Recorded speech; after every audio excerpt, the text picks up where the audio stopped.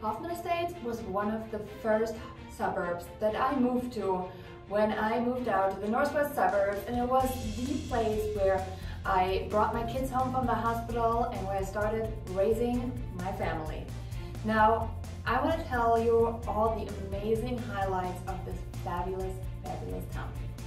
So first up, Hoffman Estates is about 28 miles from Chicago, which makes it super easy to just jump on a train, take the car, or even the bus to get to downtown Chicago. One of the cool things about Hoffman Estates is that it is a little bit more spread out. We have an area that we refer to as North Hoffman Estates, sitting north of the tollway I-90. We have a West Hoffman Estates, which obviously is further west than the majority of the rest of the town.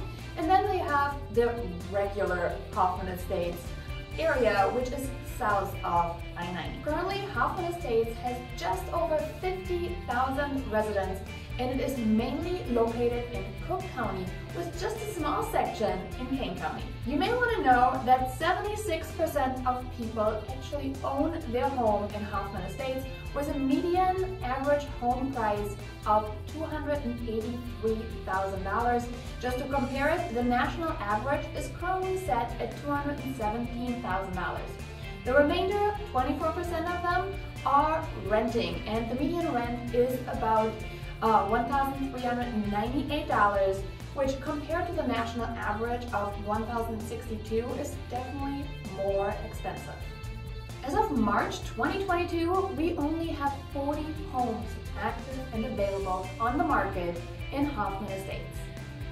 When it comes to our schools, they are highly rated, and we are the majority of Hoffman feeding into District 15. We also have District 211, District 220, some of it is a portion of District 300, and then U46. One of the schools I probably want to mention a little bit more is Fremd High School, which is considered number 14 of high schools in Illinois. Let's talk about the crime rate. What can you expect moving to Hoffman Estates? Well, the good news is our crime rate is way below the national average. So if you are looking at niche.com, you actually see that Hoffman Estates was voted one of the best places to live. All right, let's wrap up some of those highlights. Outdoor activities. Hoffman Estates is phenomenal when it comes to outdoor activities. You have dog parks that you can join for a small fee. You have parks. The park district is phenomenal. Golf courses, if you are an avid golfer, you definitely find something here. Recreational, you have so much opportunity from swimming to trails, and definitely one of the things that we enjoy most is taking some hikes throughout the wonderful trails throughout the park district, trails throughout the nature preserves.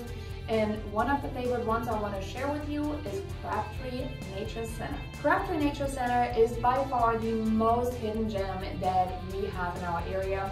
The children's trail is phenomenal. We love coming here.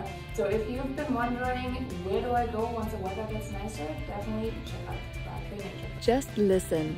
How amazing. This one here is Crabtree Nature Center, and it is absolutely quiet and peaceful. And if you've been wondering, where do I go for a little hike? Check out this one. They have an awesome kids area too, an indoor home, awesome classes, and so much more. I promise you will love it here just as much as we do. And last but not least, let's talk about the restaurants. There are so many unique and amazing restaurants, and one of the nice things is that once you start going to them, you get to know the owner. It's really a family-friendly atmosphere. The owners are amazing, and you will love enjoying a wide variety of different foods right here in Hoffman Estates. So I hope you loved the overview of some of the highlights that you will find in Hoffman Estates. I hope you love living here as much as I do. And if you've been thinking, should I move to Hoffman Estates? I'd love to connect. My name is Janine Sasso. I'm your local Hoffman Estates real estate agent, and I would love to help you discover Hoffman Estates.